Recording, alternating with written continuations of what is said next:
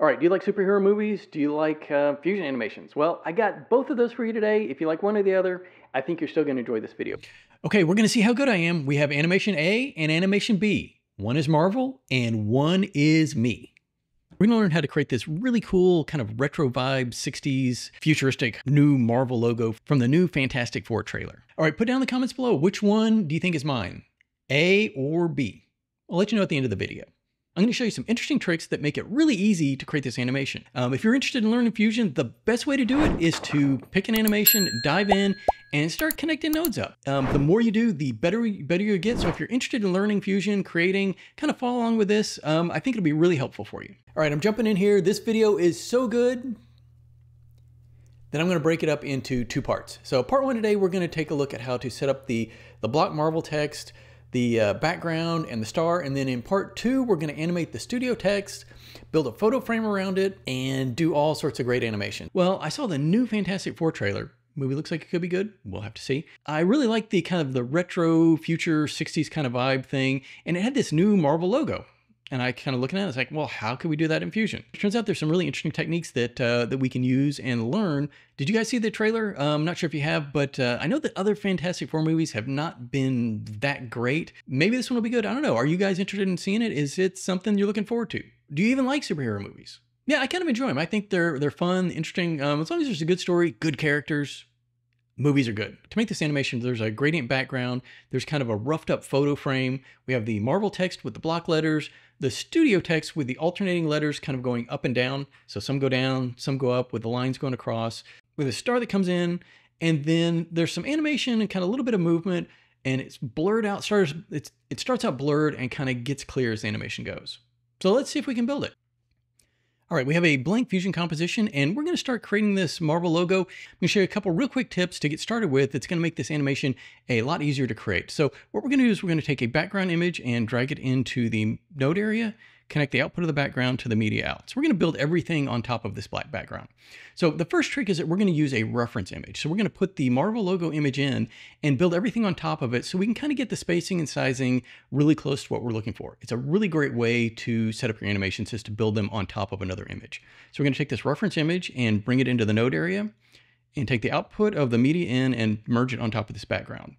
And here we go. We have our reference image, which is going to make it really easy to align and space all of the text, graphics, and animations we're going to be creating. Let's start by creating the Marvel text with each letter in a box, and the boxes are kind of shifted in an alternating pattern. So we're going to take a text node and drag it into the node area, click the F2 key, and we're going to call it Marvel text. And we're going to take the output of Marvel text and drag it right on top of this merge. And you can see right there it says custom title. So we can see what it is. We're going to take a transform node and put it right in between merge text and merge 2. And we're just going to shift this text up just a little bit. Now that we have some text, we're going to edit it to kind of make it in the same style and format as the Marvel text. So click on Marvel text node, and we're going to type in Marvel.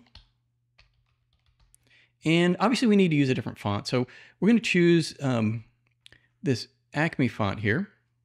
And let's make it a little bit bigger. So we want the letters to be roughly the same size as the M and the M and the A and the A. Let's make it a little bit bigger. Roughly the same size. That'll be close enough. Okay, now that we have the text, let's put the boxes around it. And to do that, we're going to use the shading elements. The shading tools in Fusion allow you to add outlines, borders, effects, all kinds of things on your text. So in the inspector, with that text selected, hit shading, and we're going to choose number 4. And this is going to add a blue border to each of the letters. So let's enable that, and you'll see blue border there. And when you scroll down here, you'll see that you can apply it to all the text, the line, a word, and we want this border to be applied to each of the characters. And we can extend the horizontal and adjust the vertical position. So let's just kind of make it a little bit smaller. And we're going to bring this horizontal extent down so you can kind of see where all the boxes are. Okay, one thing you'll notice is the boxes for the Marvel text, they're kind of the same size. And you'll see that each of these boxes on our Marvel text, they're all different sizes. And this is because we have a variable space font. And there's a really great tip to fix this that's going to make it a lot easier to space things out evenly. So what we're going to do is we're going to click text and scroll down, and you'll see this advanced controls on the bottom. We'll open that up, and we're going to just slide the force monospace all the way over. And that's going to, what that force monospace does is it's going to make sure that each of the letters, no matter how big the character is going to take up the same horizontal space. That's going to get us some even spacing. So we're going to take the tracking up here and we're going to bring it out. And you'll see that all those letters are kind of on top of the boxes. We're using this as a reference. And we need to make our blue boxes a little bit bigger. So we're going to go to shading, and we're going to just bring up the horizontal extent. And make them a little bit bigger, and we're going to bring it down just like right in there. I'm going to make our text a touch bigger and just do some quick adjustments. All right, that's pretty close. It's good enough for this animation. Now we're going to do the offset boxes where they're kind of shifted one way and then alternating shift in the other. So what we're going to use for that is we're going to go to this transform tab, and right here where it says shear, we're just going to change the shear Y. And we got exactly kind of the same effect. We'll line it up so it's pretty close. All right, that's going to work great, but you'll notice that they have alternating letters. So every other letter is kind of shifted and sheared in a different direction. So what we're going to do, so let's move this up here. We're going to highlight the Marvel text and hit Control-C to copy it, click in the node area and hit Control-Shift-V. And this is going to create an instance. And we're going to take the output of this instance and merge it with the other text. So we're going to have these two Marvel texts merged on top of each other. And then we're going to take this one and let's add a transform node so you can see what's going on here. So there's a transform node and we're just going to shift this one up. All right, so what we're going to do is we're just going to flip it the other way. So this one is Marvel text, and let's go over here and you'll see, we're going to use an expression to do this. You'll see, well, let's hover over the shear Y, and you'll see in the bottom left, it says Marvel text, character, shear Y. So we're just going to use that for our expression. Let's go to the instance text. This is going to be the one on the top. Click on transform and right click on Y, and we're going to say deinstance. I'm going to right click and choose expression, and we're just going to say Marvel text, character shear Y. And that ties it to the other one, but we don't want it to be exact. We want it to actually be the inverse. So right now you see the character shear is -25. So we're just going to go times -1, and that shifted them. And now this set is shifted the other way. And we go to the regular Marvel text, we can adjust the Y, and they're both going to be proportional. See how that works. All right, that's looking good. And we'll just set this back to -25. Oh, that did not work. We went -0.25. And that'll probably be a lot better. Okay, so we have one set of text with it being sheared this way and the other set of text being sheared that way. Because all the characters are the exact same horizontal width, we can just add a space to knock out one of those characters, and the space is not gonna compress everything. It's all gonna be spaced out properly. So let me show you what I'm doing. So if we go to this Marvel text right here, go to the text, we're gonna get rid of the A and replace it with a space. Get rid of the V, replace it with a space, and get rid of the L and replace it with a space.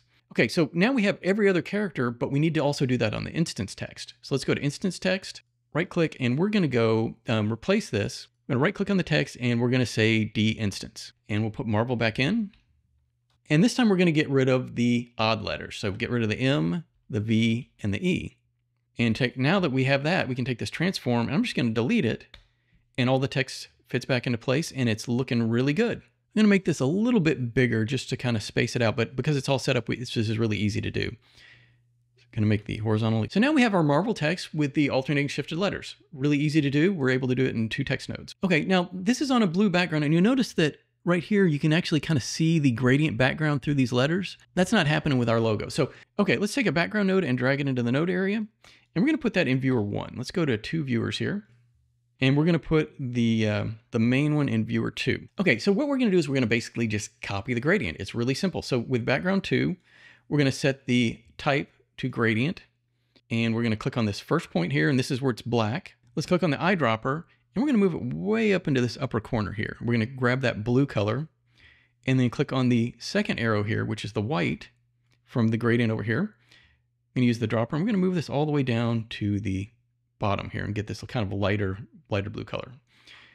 And you see we already kind of have a gradient started. Now, what we're going to do is going to kind of move these around, and we're going to set the gradient type. So go to gradient type, and we want this one to be radial. And you see we got a kind of dark area, put it on the bottom, and bring this one up to the top. Okay, so obviously we did this backwards. It's supposed to be going from light to dark in the corners. So we're just going to take these little arrows and move them. We're just flip them. We're going to take the light one and move it to the left, and the darker one and move it over to the right. And we're already having a similar kind of gradient. And we're going to take this and merge it on top of the reference image. Okay, now we have the Marvel text on the background gradient, but we need the letters to show through. So we're going to kind of do some real quick masking with that. I have a lot of videos on this, but you can kind of think of mask as a black and white image. So wherever there's black, nothing is going to show. Wherever there's something white, that you're going to be able to see it. So let's just turn this marble into a black and white image. So go to the marble text, and we're going to set the text color to black because we don't want to see that text. We want that to be masked out so that we're not seeing it. And we'll go to this instance here. It doesn't matter, either one. Go to shading, and we're going to set the color to white. So that means we want to see the white and we don't want to see the black. And we're going to take a background node. We're just going to put this right here, and let's put it in viewer 1. And we're going to set the color to, might as well set it to a kind of a red there. And we're going to take the output of these two text nodes, which is the marble block text, and put it into the mask input of the background. And you'll see that we got that now. This is just using the alpha channels. But what we're going to do is we're going to click on this background, go to settings, and we're going to change the channel to luminance. And there we go. We got the block text where the letters are is cut out. Now in our example, we want this to be white. So we're going to take this background and go back to color, and let's set it to white. And we're going to take the background and we're going to merge it into this transform and take a look at what we got now. Go back to the media out. We can take this background and let's bring the alpha down so we can kind of see our reference image again. So now we just need to space it. Now you see that these letters are a little bit off-white, and we can go back to our background and pick the color, do the color picker and kind of bring it in here. There may be a little gradient on there, but this is going to probably be good enough. And we're going to take the, let's go to the merge, and we're going to bring down the blend just a little bit. Kind of get an idea. It's not exact, but it's pretty close. You also notice that there's a little, the letters are a little bit blurry. So let's add a blur in here. And with merge 3 selected, hit this blur node. And there you go. We just got a little bit of a blur. Kind of make it so it's not quite so clean. Obviously, you could choose different fonts and do different things, but this is the basics of how you might set it up. So now we're going to take this transform node. We have our marble text, and we're just going to slide it back down, and it's going to sit right on top of there. It's not exact, but it's pretty close. And let's take our background and bring the opacity back up.